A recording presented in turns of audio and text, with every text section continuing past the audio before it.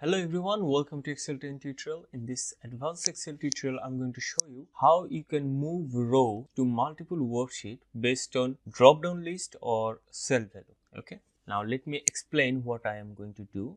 I have a workbook opened here and I have 4 worksheets, one named master, the second one is completed, then pending and cancelled. These 3 worksheets empty right now.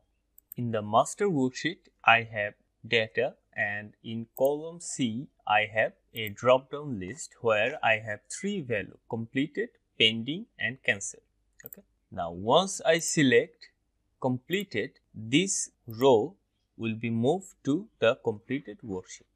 If I select here pending, this row will be moved to the pending worksheet. If I select here cancelled, this row will be moved to the cancelled worksheet. Okay, and each row will be placed in the next empty row. Okay, so remember one thing, this is our source worksheet which is master, and these are my destination worksheet which are completed, pending and cancelled. So I hope you understand what I am going to do.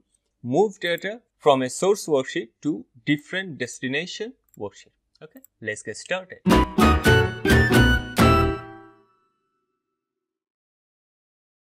First, we need to prepare our data like I have prepared, and then we need to click on the developer tab.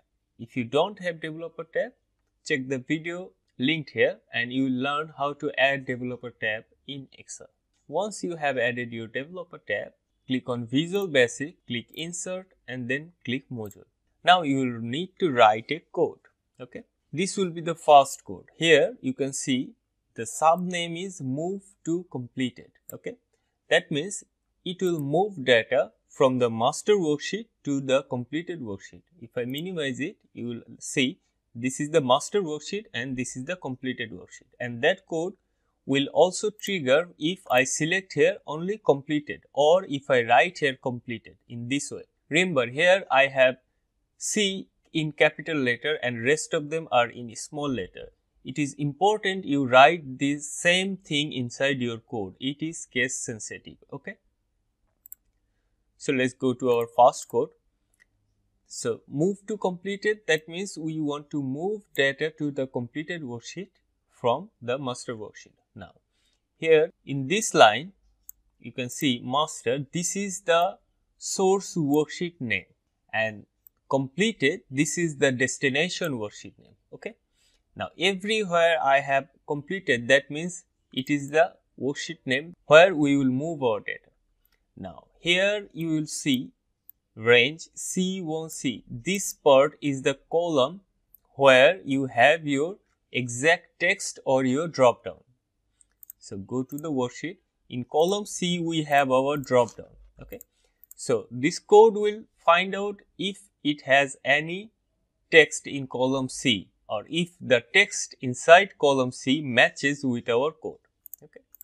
So if you have drop down in different column, change this. Okay. Now here in this line, this is the text based on which our data will be moved. Okay. And our text will be completed. Okay. So our text and our worksheet name will be the same. If you have your text and worksheet name different, you can do this in this way. Here our worksheet name is completed, here our text will be done.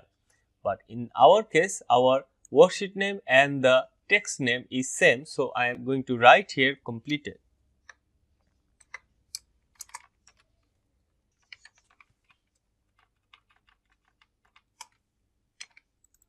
And here in this line, I need to also write the same thing. So this 2 line indicates the text based on which you are moving your data, and this line and this line and this line. In this 3 line you have your destination worksheet name, and here you have your source worksheet name. Okay. So this is the first part of our code. Now how many worksheet we need to move our data to? I have 3 worksheet. Okay. So our code is ready for our first worksheet which is completed. Now we need to do the same thing for pending and cancel. Let's do that again. Developer tab, Visual Basic, you can copy this code and insert and module. Now write the code again. Here we are going to move to not completed worksheet, we are going to move data to the pending worksheet. Okay. So I am going to write here pending. There is a shortcut way if we use the find and replace option, and we have completed and replace it with pending. If I click here replace all, our code is ready. Why? Because our worksheet name and our text are same. So if you don't have your worksheet name and text same, you need to do it manually. Okay. Pending, our code for pending data is here. Okay. Now we need to do the same thing again because our third worksheet name is cancelled. Okay. So insert and module, write the code, and I need to change it to cancel. So if I change the pending to cancelled, it will be done. So again, find and replace, Control F, and we already have pending here, and replace with what is our worksheet name, cancelled, and what is our text, cancelled. So copy it, paste it here, replace all. Now this code will move our data to the cancelled. So our code is ready for all three, but let's do something, and you can see it is not working. Why it's not working? Because we need an automation. This code will work if we run it manually, or all those modules we just created, those will work if we run it manually, but we need to do this automatically. That means select the drop down and the data will be moved. Okay. For that we'll need another code, and here if you click on your source worksheet, actually right click on the name on your source worksheet, and if you click on view code, you'll be moved here. Okay, where you can see the sheet 1 or master worksheet or your source worksheet will be highlighted in gray color, and a new blank window will open. Or you can go to the same place, click on developer tab, click on visual basic, and here click on the source worksheet name twice, and the same position will be open. Here you will need to write another part of code. This is the code you will need. Now here we will need to change something. This is the column name where you have your specific text. Okay. So I have my drop down in column C. So this I have written the column name C here. Okay. If you have D, you will write D colon D. I have C, so I have written C colon C. And now we are calling here the macro name. Okay. Now this macro name is not ours. We don't need it right now. You remove it, and we are going to write the macro name of these three modules we just created. The first one was move to completed. You can see I am copying only this part, before parenthesis and after sub. This part is the macro name, move to completed. I have copied it, and I am going to sheet 1 master here, and if I paste it here, you can see call move to completed. That means if this code finds a text in column C, it will call the macro which is move to completed. Okay, so this made the first worksheet automatic, but we need to call the other two macro also. So let's copy this and change the macro name. Our second macro was, if I click here module 2, move to pending. I hope you remember that. Go to sheet 1 at master and paste it here. So move to pending, and our third module was move to cancel. If I click here module 3, actually double click here, you can see the name here, move to cancel. Copy it, and here sheet 1 master, paste it here.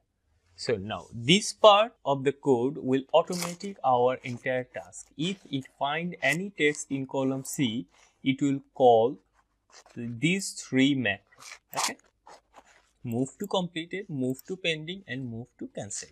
This is the only thing this part of the code will do. Now here, if we go to move to completed, what will this code do? It will copy the data from master workbook and paste it in the completed workbook if in column C it finds the exact word which is completed. Okay. Module 2, move to pending. What this code will do, it will copy data from your master worksheet to your pending worksheet based on the text in column C where you have written pending. Okay. And in the module 3, move to cancel. So it will copy data from master worksheet to the cancelled worksheet if it find the text cancelled in column C. Okay. Now we have done everything. Close our VB and now let's try the status drop down. Let's select here completed and you can see the first row just vanished. If I click on the completed worksheet, you can see our data has been moved to the completed worksheet. Okay. Now let's try it. If I select here pending, that row has been vanished from here, and if I click on the pending worksheet and you can see our data is placed here. And let's try cancelled and same thing happened and data moved to the cancelled worksheet. What if we have another data to pend? Select that, go to pending worksheet and you can see the second data has moved here. Select here completed, you can see it is moved here. Now let's select cancelled, it's just moved here. That means whenever we select any value from this drop down list, it will move our data to that specific worksheet automatically and place it in the next empty row. Okay. So we don't have any blank cell or any blank line here. It will moving to our data to the next empty row. That means if I select pending in the master worksheet again, it will move our next row here. Okay. Let's check that. Pending and here our next row.